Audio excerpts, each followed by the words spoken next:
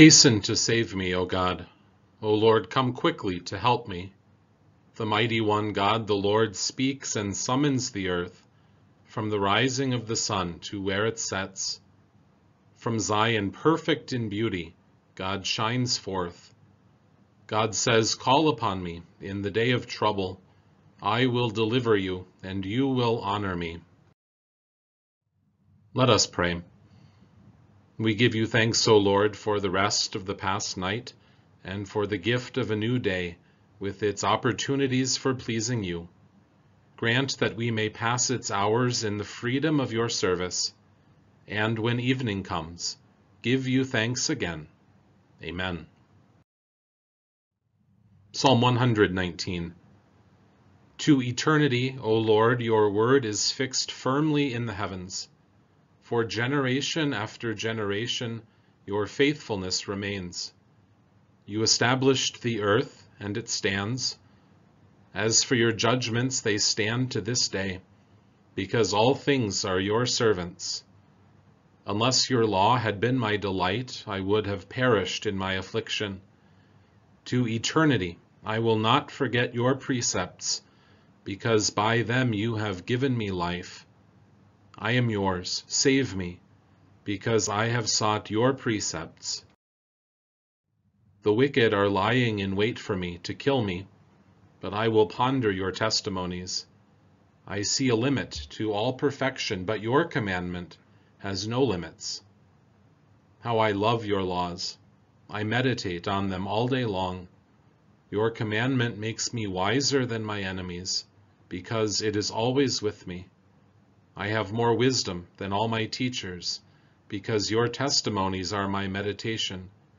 I have more understanding than the elders, because I guard your precepts.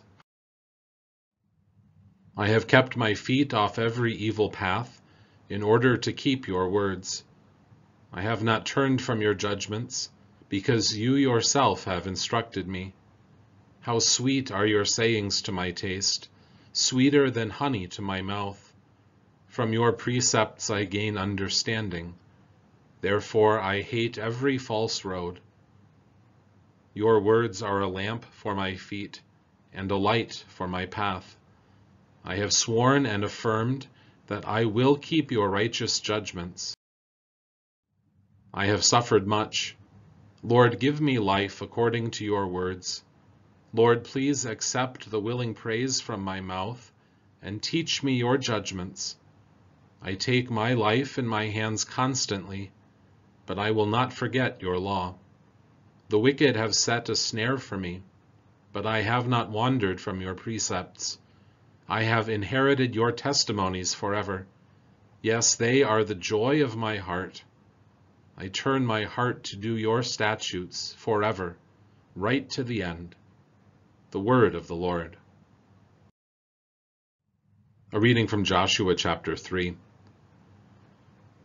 After Joshua had gotten up early in the morning, he and all the Israelites set out from Shittim and arrived at the Jordan. They stayed there until they crossed over. After 3 days, the officers went through the camp and gave this order to the people. As soon as you see the priests from the tribe of Levi carrying the Ark of the Covenant of the Lord your God, you are to set out from your position and follow the Ark, but keep a distance between you and the Ark, about 3,000 feet. Do not get too close to it, so that you can determine which way you should go, because you have never crossed over this way before. Then Joshua said to the people, "Consecrate yourselves, because tomorrow the Lord will do amazing things among you." Then Joshua said to the priests, "Lift up the Ark of the Covenant and pass by in front of the people." So they lifted up the Ark of the Covenant and went ahead of the people. The Lord said to Joshua, "Today I will begin to exalt you in the eyes of all Israel, so that they will know that just as I was with Moses, so I will be with you. You are the one who will give this order to the priests carrying the Ark of the Covenant. As soon as you come to the edge of the water of the Jordan, you are to stand still in the Jordan." Joshua said to the people of Israel, "Come closer to me, and listen to the words of the Lord your God." Then Joshua said, "This is how you will know that the living God is among you, and that he will most certainly drive out from before you the Canaanites, the Hittites, the Hivites, the Perizzites, the Girgashites, the Amorites, and the Jebusites. Look, the ark of the covenant of the Lord of all the earth is about to cross over the Jordan ahead of you.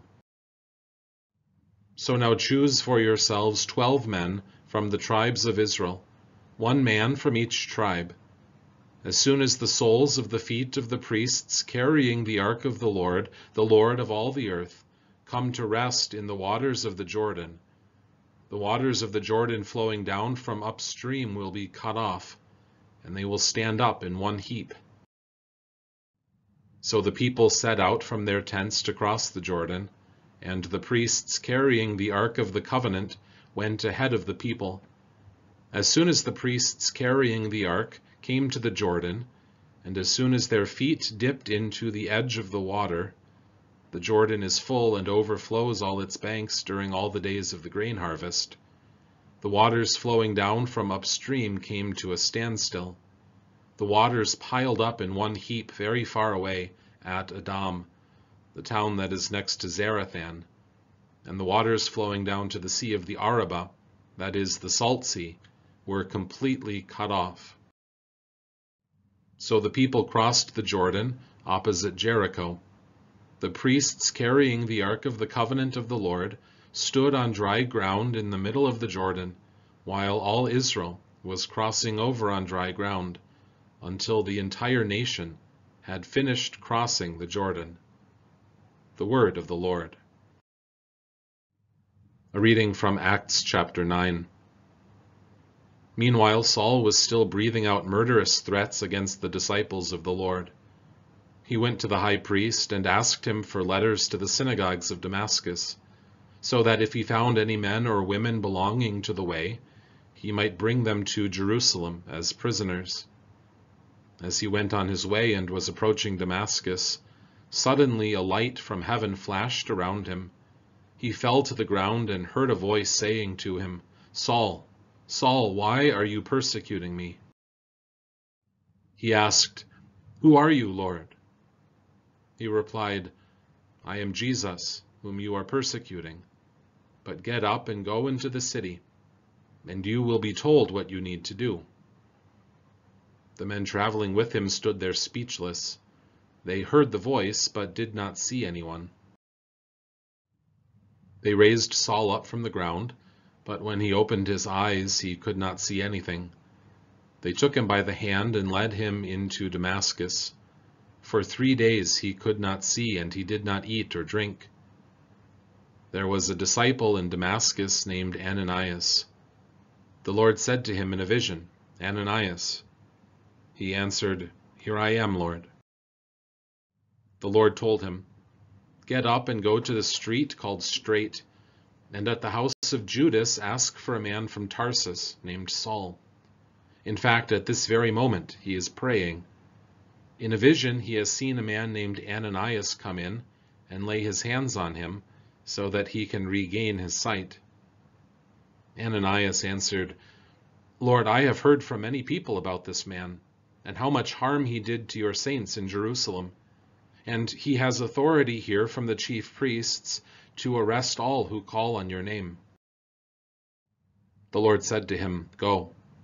This man is my chosen instrument to carry my name before the Gentiles and kings and the people of Israel. Indeed, I will show him how much he must suffer for my name." Ananias left and entered the house. Laying his hands on Saul, he said, "Brother Saul, the Lord Jesus, whom you saw on your way here, has sent me, so that you may see again and be filled with the Holy Spirit." Immediately something like scales fell from his eyes, and he could see again. He got up and was baptized, and after taking some food, he regained his strength. Saul stayed with the disciples in Damascus for several days. Immediately he began to proclaim Jesus in the synagogue, saying, "He is the Son of God." All who heard him were amazed and said, "Isn't this the one who raised havoc in Jerusalem among those who call on this name? Didn't he come here for this very purpose, to bring them as prisoners to the chief priests?" But Saul continued to get stronger and kept confounding the Jews who lived in Damascus by proving that Jesus is the Christ. The word of the Lord. I believe in God, the Father Almighty, maker of heaven and earth. I believe in Jesus Christ, his only Son, our Lord, who was conceived by the Holy Spirit, born of the Virgin Mary, suffered under Pontius Pilate, was crucified, died, and was buried. He descended into hell.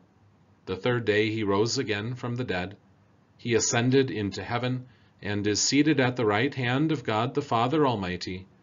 From there he will come to judge the living and the dead.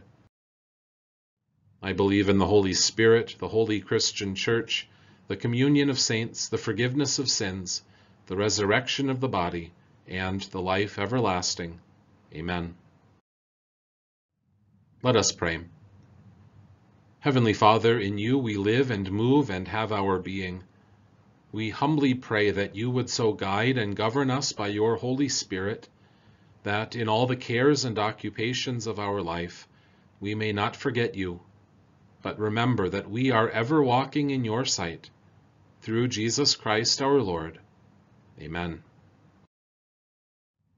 Our Father in heaven, hallowed be your name.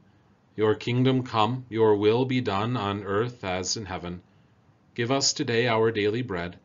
Forgive us our sins, as we forgive those who sin against us. Lead us not into temptation, but deliver us from evil. For the kingdom, the power, and the glory are yours, now and forever. Amen. Let us praise the Lord. Thanks be to God. Now to him who is able to do immeasurably more than all we ask or imagine, according to his power that is at work within us, to him be glory in the Church and in Christ Jesus, throughout all generations, forever and ever. Amen.